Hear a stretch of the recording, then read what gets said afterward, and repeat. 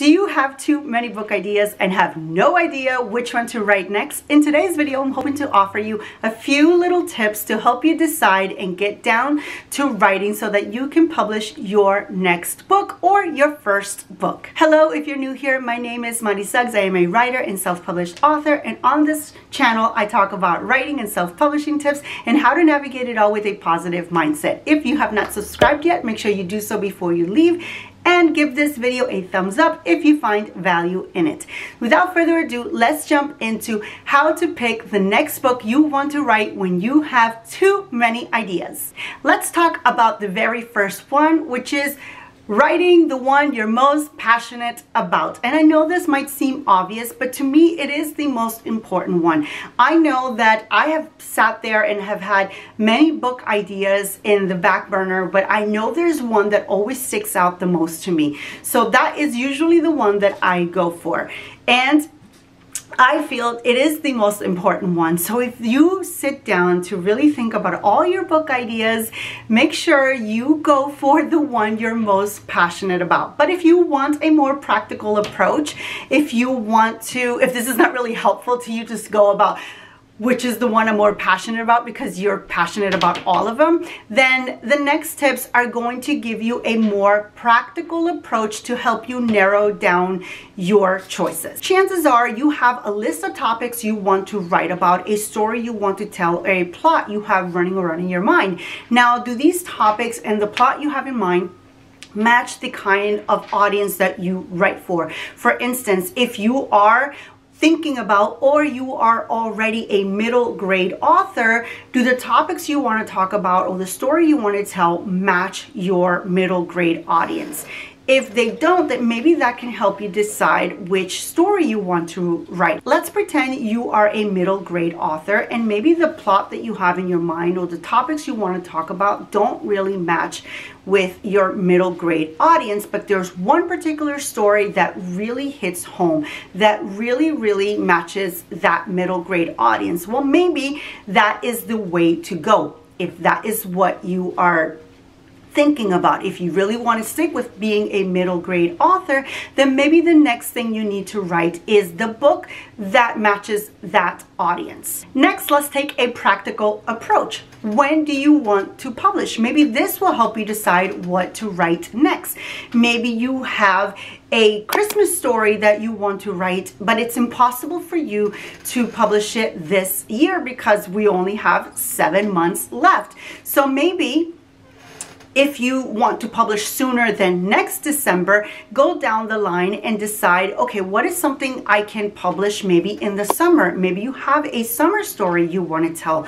Maybe you have a winter story you want to tell. Maybe you have a fall story you want to tell. Maybe you can take it from the angle of when can I publish the soonest? Which story will get me to publication the soonest? And maybe that will help you decide which story to write next.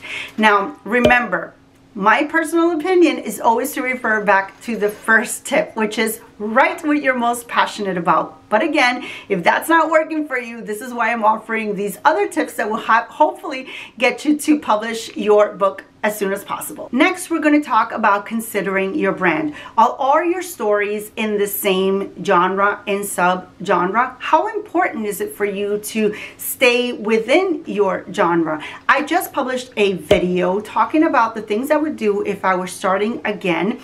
And basically, the number one thing I would probably do is I would pick a genre and subgenre. And for me, that would be fiction or nonfiction. For you, you may be fiction, and you're saying, no, my genre is fiction and I'm fine. But if you're writing romance and historical fiction and you're writing thriller, those are all different readers. Those are all different people that you're targeting as an author. So when you are considering what to write next, consider your brand, and maybe that will help you decide which project you should take on. For example, if you are a new writer, think about the future. Think about what kind of stories will you be writing going forward. Are you a YA author? Are you going to continue writing YA? That's perfectly fine. Now decide, what kind of books am I going to write? Am I going to write crime, then go down the list of book ideas that you have and see if you have any crime stories. See if you have thriller, if you have historical fiction, if you have romance. See what stories you have that match the kind of writer that you are, the kind of audience that you're going to appeal to going forward, and then hopefully that will help you narrow it down and decide which project you should focus on next. Next is to do your research on literary agents. And what I mean by that is that usually what literary agents are looking for is what publishing houses are looking for, and what publishing houses are looking for is usually an indication of what is hot.